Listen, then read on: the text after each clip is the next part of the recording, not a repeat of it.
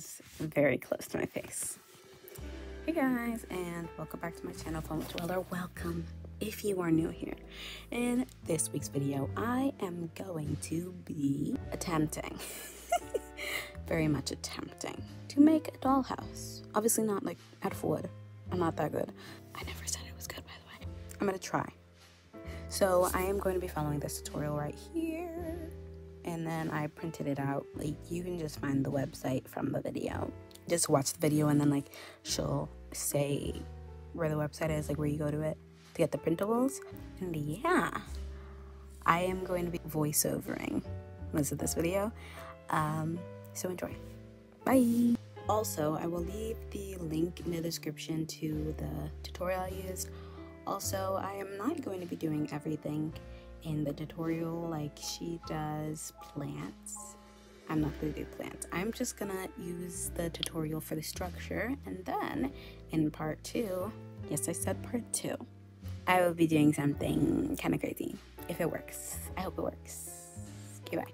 So here I had just printed out the templates. I printed out twice just in case if I needed multiple things, which I definitely needed because I didn't want to have to go back and print them again. So I just basically started following the tutorial, and that's pretty much what I was doing. And when she would say things like cut this part 4 times, I had only printed it twice and I didn't want to reprint it again twice more, so I used cardboard. I had one of those like instant mac and cheese packages made out of that thin cardboard, and then I had like a giant, not giant, but I had like one of those big Amazon boxes, and I also had another one that was a smaller Amazon package with thicker cardboard, and the bigger one had like medium thickness cardboard. So it was good variety, and I started like peeling some of the pieces that I just needed a little bit more structure on them. I peeled part of that top layer off so I would get either the squiggly part or like the flat part. And here I'm doing the front and layering it. I'm pretty sure this is where one of the parts where she said 4 times. Also, this was the hardest part to cut.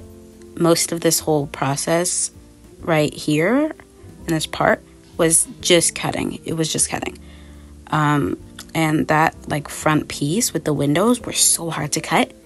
I tried using my X-Acto knife, like my box cutter that I had, but it did absolutely nothing. It was terrible to use, like to work with, and I had to do it all by hand with scissors, and it was a long process, and that was like really annoying to do.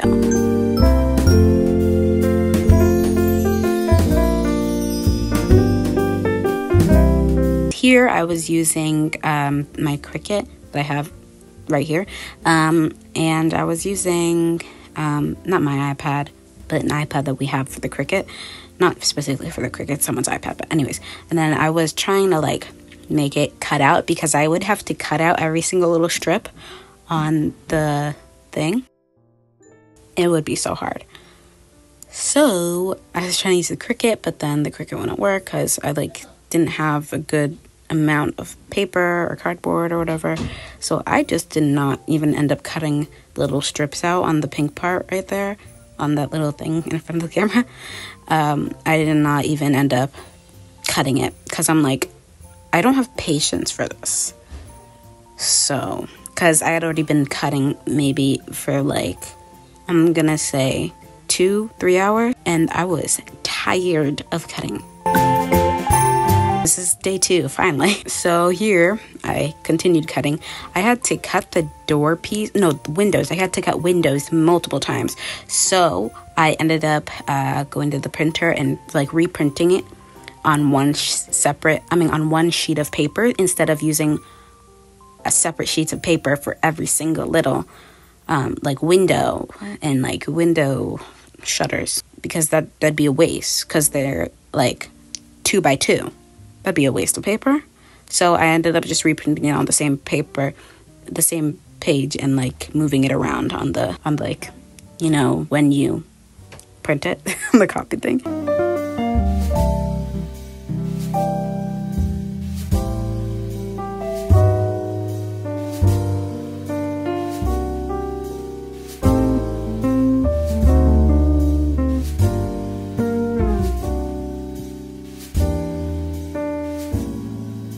ladies and gents, we have reached day 3.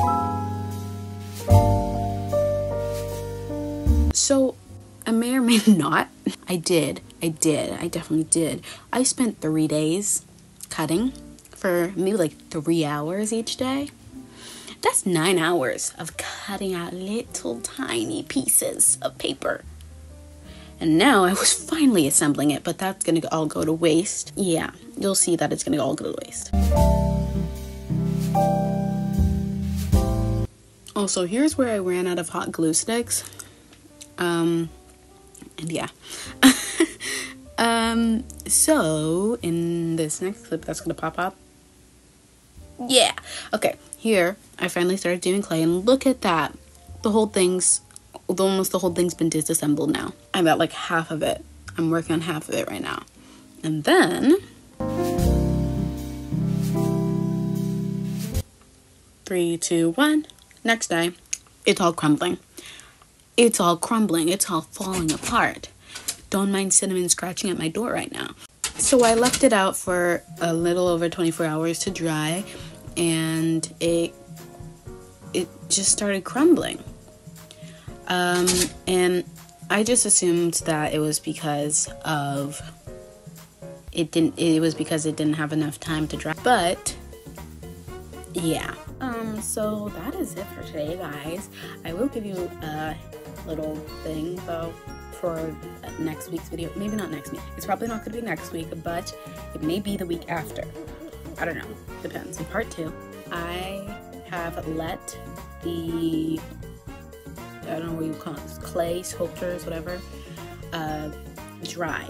And they've all dried in individual pieces because it fell apart and crumpled, as you know. And I've let it dry for over 2 weeks.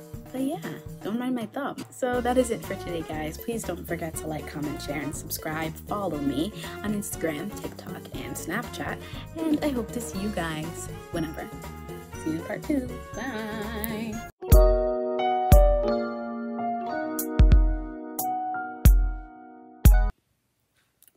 I gotta stop this.